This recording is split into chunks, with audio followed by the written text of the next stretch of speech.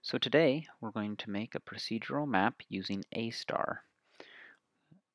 What it looks like is you start with the point and you carve your way to the edge, and we're going to go to each edge for now. It makes a kind of an interesting map for the fact that it makes a lot of random nooks and crannies. That's not good for every game, but it depends on what you want.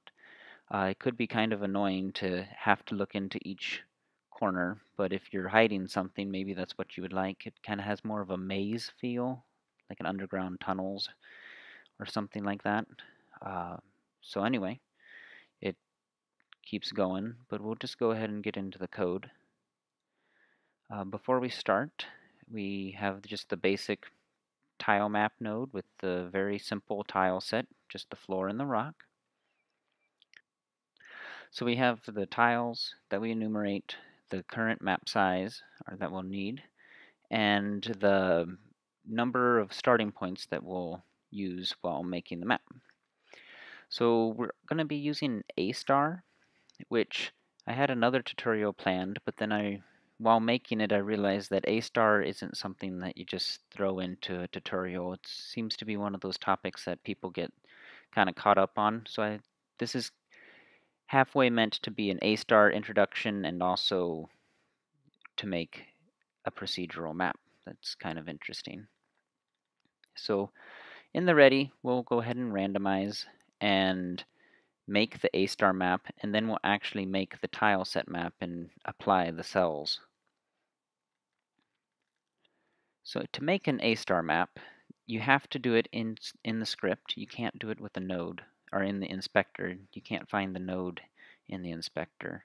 So you just put astar.new, and then we'll go ahead and populate all the points on the A-star map. So what an A-star map is, it's kind of like that old game where you, on a piece of paper, you put a whole bunch of dots down and you connect all the squares or all the lines in trying to make the squares, except the computer's playing by itself and it does it really quickly.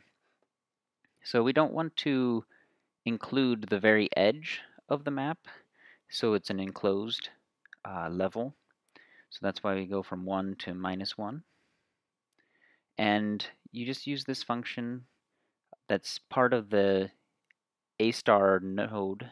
You add a point, and again, another function in the A-star node is get available point. Basically, that just means uh, just get a random number, because each point in an A-star map has to have an ID. We're not going to keep track of it for right now, and the other thing, though, that it needs is it needs to have a position. One of the things that is kind of annoying, but it's a free game engine, so I won't complain. You have to use vector 3s even when you're working in 2D, when you're using Godot's A-star. So just remember vector 3s. That's why I'm using all these vector 3s, is you have to. So now we're going to connect the points in the A-star map. So we're going to loop through just the core of the map again, and then we're going to get the closest point. So since I didn't keep track of the point IDs, I have to use this function to figure out where we're at. Get the closest point, if you just put x and y there, you'll get the point that we're on. So I -1, so I get the point on the left. And down here, I -1 from the y, so I get the point above it. And then we'll go ahead and connect the current point. This is basically the same way as saying get the current point and the neighbor.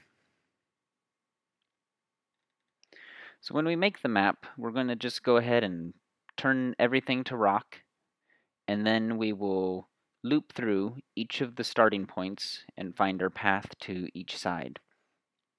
So we're just going to use random, a lot of randoms, to find all of these points that we're going and starting and going to. So I change everything to an int just to make sure. Sometimes Godot gets real finicky about integers and floats, so just making sure everything is an integer here. And we're going to find a random spot inside the core of the map, And then I didn't want it to be on the very edge of even just the core, so I kind of brought it in just one, is what that extra math at the end is.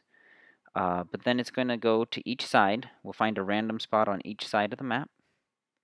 So the A-star map, basically what this is saying right here is we're going to get a path, so get point path, from the starting point. Again, we didn't keep track of the IDs, so I have to use the get closest point to the X and the Y of the starting point. And then this is the end point. So that's a very long line that just says get a path from the starting to the end. And when you use get point path, it returns an array of positions, and then we will loop through that array and set each position to a floor. And this yield is just so we can watch it go by slowly.